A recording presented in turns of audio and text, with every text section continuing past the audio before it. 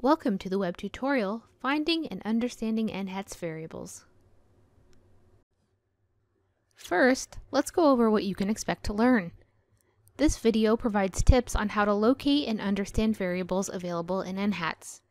We will review 4 types of documentation available to users, including the user guide, the instruments or questionnaires, the instrument variable crosswalks, and the NHATS cross-year search available through Collectica.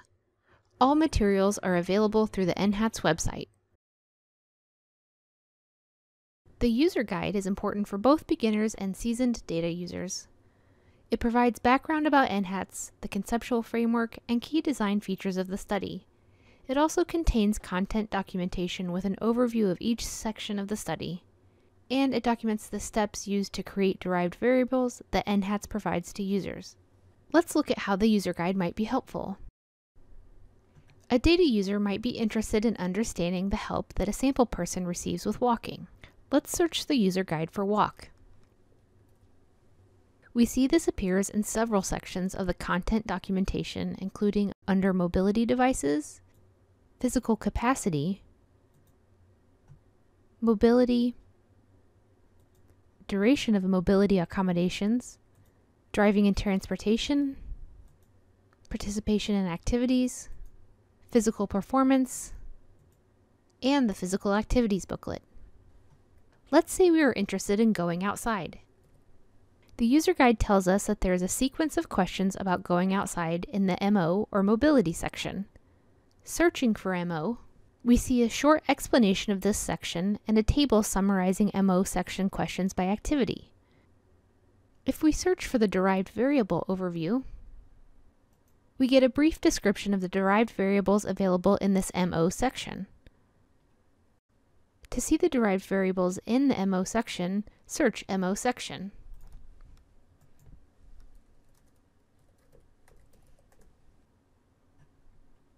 Here we can see, for instance, that MOD outside SFDF, a derived variable capturing difficulty going outside by oneself, is created using MO6, MO7, and ResID. In the last column are the values and value labels for this variable. Derived variables capturing device use and help to go outside are also provided.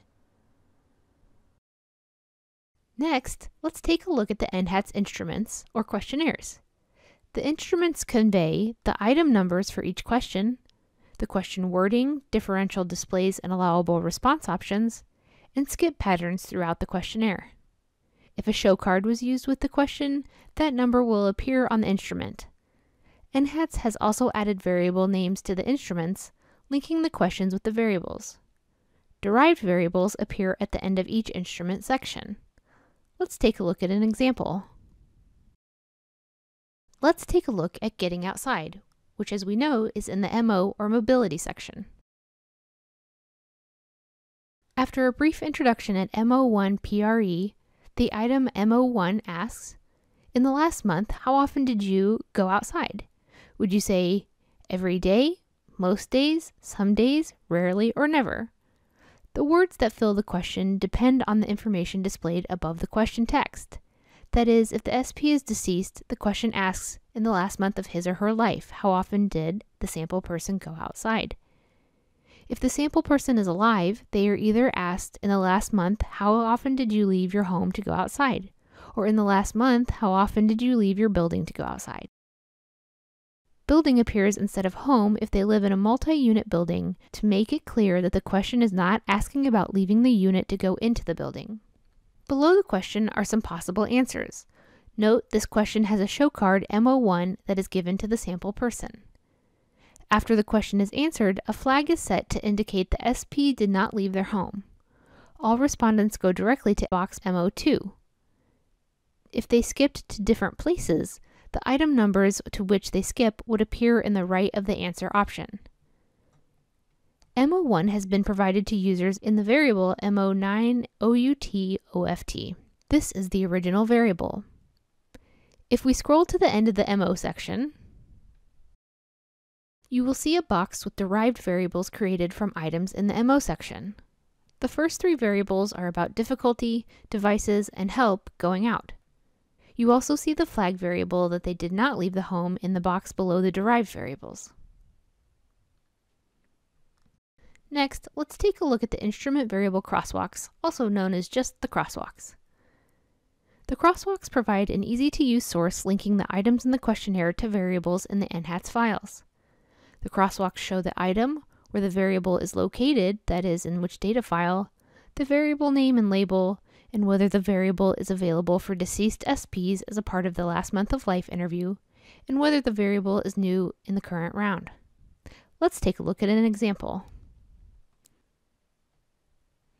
In addition to the crosswalks available for each round, there are also crosswalks for changes that may occur between the early beta and final release files. Note that the crosswalks are available in either PDF or Excel. Let's open the Excel version, which can be filtered if needed. Let's take a look at the crosswalk entry for MO1. Let's filter so we just see the MO items.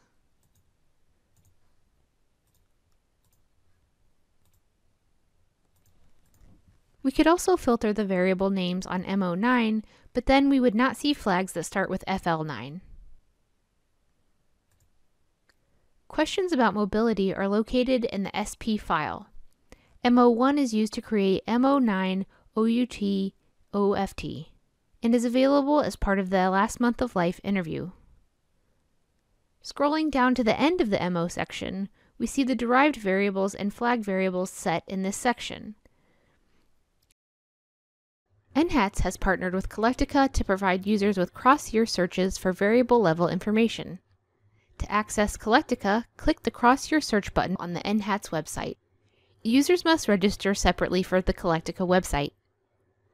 Let's take a quick look at Collectica. Let's look again at the Mobility or MO section.